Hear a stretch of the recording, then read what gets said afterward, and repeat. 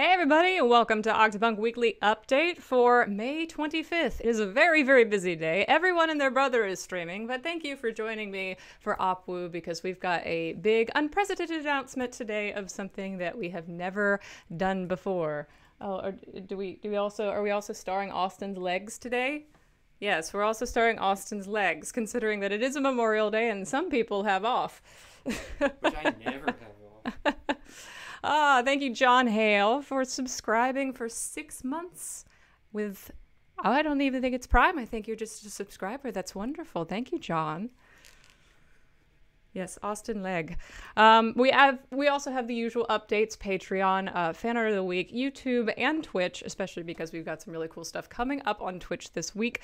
Some stuff that was canceled last week, and also stuff that is new. So we'll get to that in a sec. How's everybody doing today? Happy 2-year anniversary to Detroit Become Human. And also about that, stick around to the end of OpWoo. We will be rating Quantic Dream, and I'll tell you more about that when we do it. But Quantic Dream just launched their channel just now at 2 o'clock. So they'll be doing a lot of cool stuff over there. They have surprise guests and everything. I know Leon Ockenden, Norman Jaden is one of them. So we got to go represent Norman's Nuns. And we'll be doing that at the end of the stream too. Unfortunately, my contacts are very weird today, and I'm having a hard time reading the chat. All I see is colors.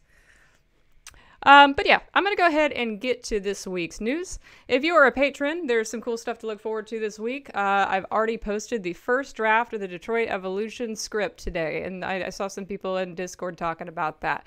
Oh, and thank you, Lone Lion, for raiding with a party of 19. Welcome, raiders. Welcome, everybody. Thank you for supporting Lone Lion. Their art is amazing, and they're an amazing person. I've been using their tarot deck quite frequently now. Welcome, everybody. Come on in. We're just getting started.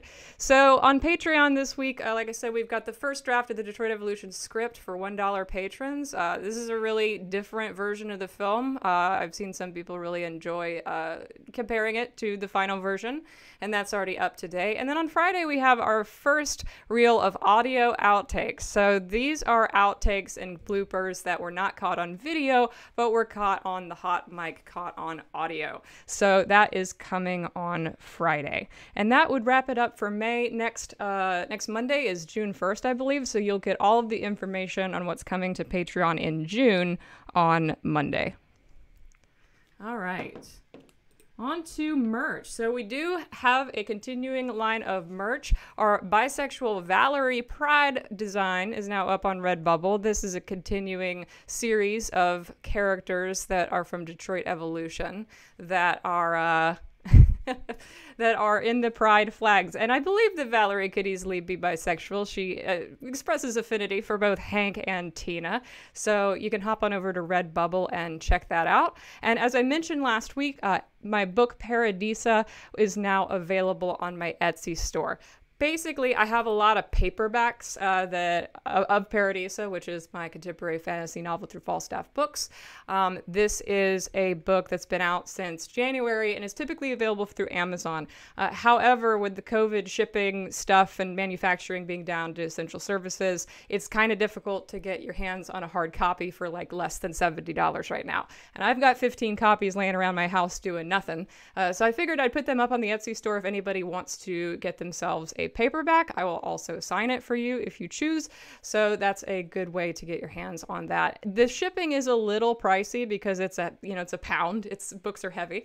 But it's not too bad. It's definitely cheaper to get it through me still than it is to get it through other places, or at least faster. You might have to wait a couple weeks if you try to order it through Amazon. And I think Falstaff might not have copies anymore. I know a lot of people have been ordering through Falstaff, and I think he only had 4 or 5.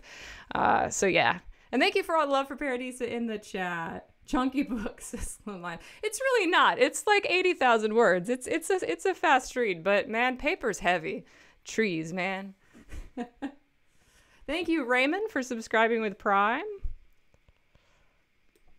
On Twitch this week, as I mentioned last week, we are starting a playthrough of The Last of Us Remastered tomorrow, Tuesday at noon Eastern. This is a blind playthrough. I have never played this game. I have never watched this game. I am completely unspoiled, aside from the fact that there's Joel, there's Ellie, there's zombies. That's all I know. So this, if you love this game, might be a way of vicariously experiencing it again for the first time. I will be playing the remastered version on PS4, and like I said, that'll be starting tomorrow at noon. And this is the beginning of the playthrough, so you'll be joining us from the start. On Thursday, I'm going to go back and do this stream that I was supposed to do last Thursday, and that is Crash Team Racing on the Switch. The form, if you want to race with us, is up on my Twitter. I'll also be reposting it on Instagram. You can find it on Tumblr as well. This is a form, if you have the Nintendo Switch and you have Crash Team Racing on the Switch, you can join us for a race. So if you're interested, go sign up in the form and we might race with you on Thursday night. And then on Saturday, I'm going to do the Detroit Evolution Set Life behind the scenes chat with JJ Goler, our lovely production assistant. And of course, you know him as Lotso Fratello and our mod. He did so much for us on Detroit Evolution set. And he has lots of stories. And we have a lot of behind the scenes pictures that he took as well that you guys haven't seen before. So we'll be sharing never before seen behind the scenes pics from the set of Detroit Evolution, and also sharing some stories from the set. So that'll be a lot of fun, that discussion with JJ at noon on Saturday. Yes, hype for JJ. And thank you, Becky, for the bits. Hype for JJ. Yeah, I don't know what exactly we're going to do for that yet. Specifically, I haven't picked out the pictures yet, but I know that there might be a couple of videos too. I know that there were some videos that both of us took on our phones that you guys haven't seen yet that are pretty fun. So we might throw that in there as well. There'll be a few surprises. It'll definitely be worth checking out on Saturday. This week on YouTube, we're continuing our series of Austin's music. Woot, woot. Woot. On Thursdays, as usual. And on Friday, we're going to be catching up with last week's Patreon video, which was a reel of unused footage from Detroit Evolution. This is like a 7 or 8 minute reel of good takes that just didn't make it into the final film, and alternate takes of stuff that I think you guys will really enjoy. Patrons could definitely attest to there being some really awesome stuff. But there's actually an entire uncut take of the rooftop that you guys have not seen any of, because the lighting was so dark we weren't able to use any of it in the film. So it's a raw, uncut, like 2.5 minute take from beginning to end of the rooftop that's included in that. So you'll be seeing that on Friday on YouTube. And if you haven't already seen last Friday's video, I posted a behind the scenes of the reunion scene. That one you really seem to love as well. It was how we set up that scene, and also a side-by-side comparison between the first take and then what was going on while we shot it.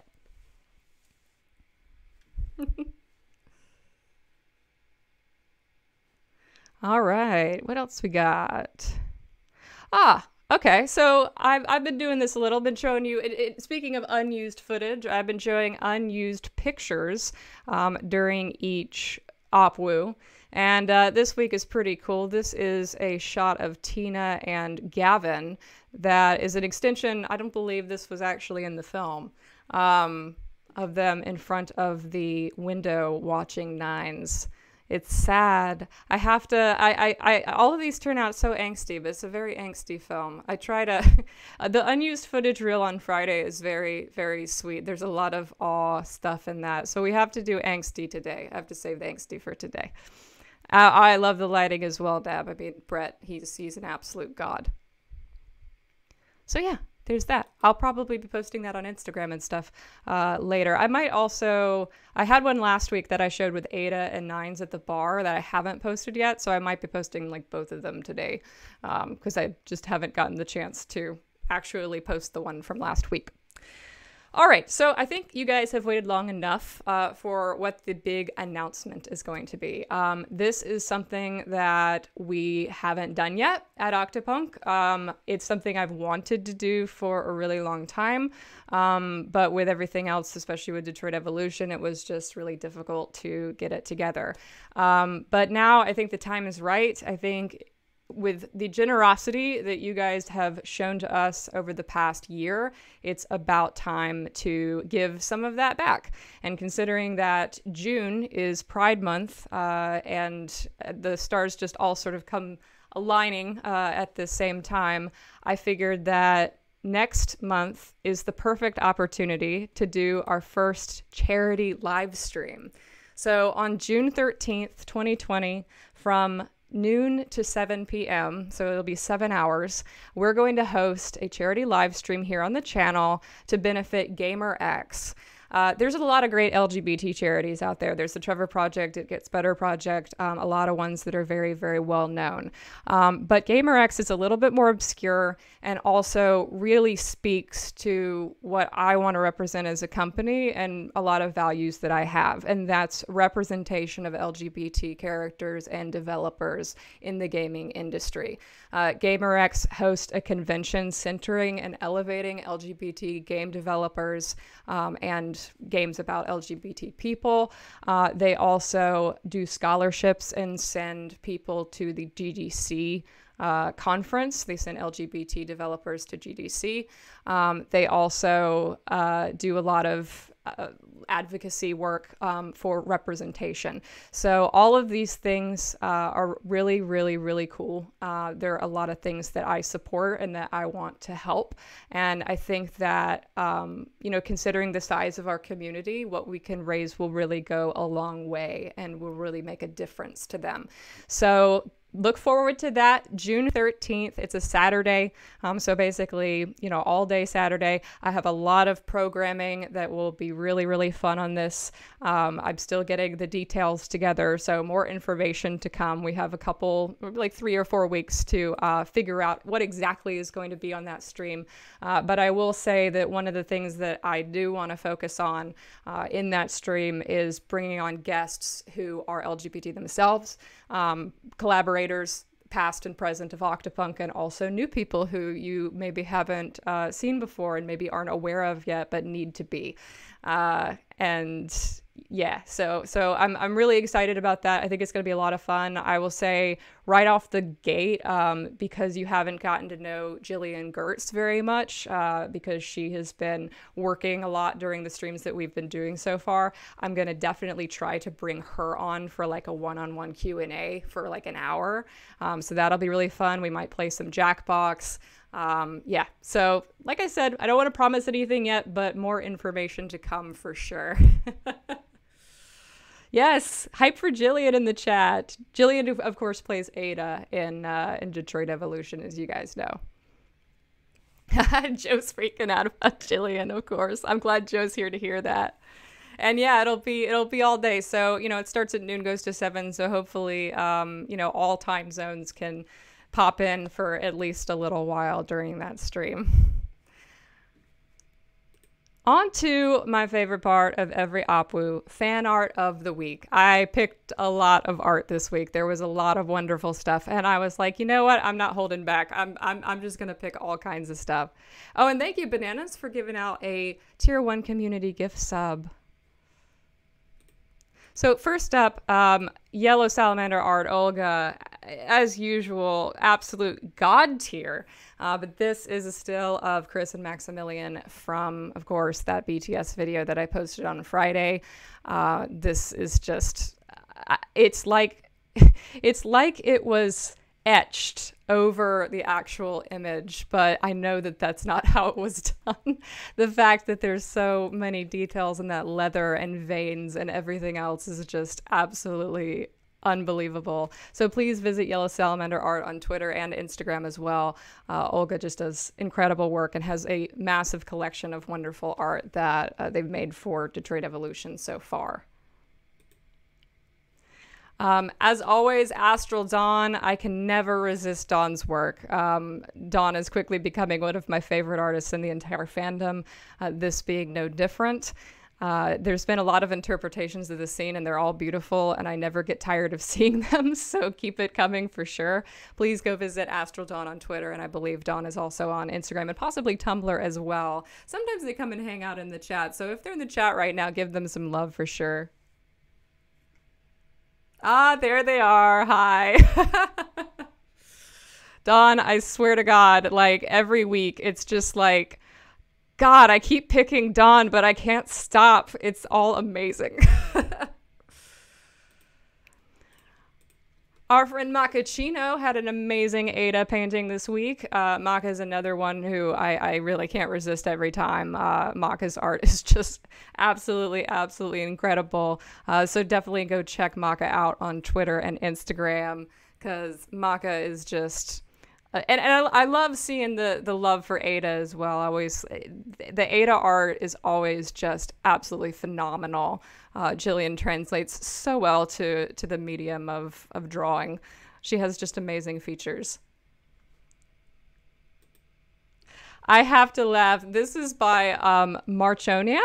The sticker of Chris Miller. Wait, are they gay? I absolutely love this. You can visit March on Tumblr. I think March also had Twitter. I think I saw this on Twitter, Instagram. So go check them out there as well. This is probably my favorite art so far of this iconic moment. This is absolutely wonderful. I almost wish I could have a sticker of this, because this is just I would put it on my laptop. Oh, Tumblr only. It was also in Discord. Thank you, March. That's where I saw it. I saw it in Discord. Dream of Outer Space posted this dope Nines in Heels drawing, and of course with a little bit of Nosebleedy Gavin in the bottom corner there. This was inspired, of course, by the Lotso outtake where Nines walked away with one of Lotso's heels. But if you haven't seen Maximilian in the heels, he did it in costume. It's on Quasar Cosplay's Instagram. If you scroll down far enough, you can see the old pics from last year when we did it. So go check out both the Lotso outtake and JJ's Instagram to go see both of these things. I always am a sucker for art of myself. Thank you, Maru, for feeding my ego with this cute purple drawing of me. And I also love that Ibahibut's Octopus Chan has become canon. That we're just accepting that I have this little octo buddy who's purple and sits on my head. I don't even want to call that one Iggy. That one's got to be different, right? Like Octopus Chan. I love it.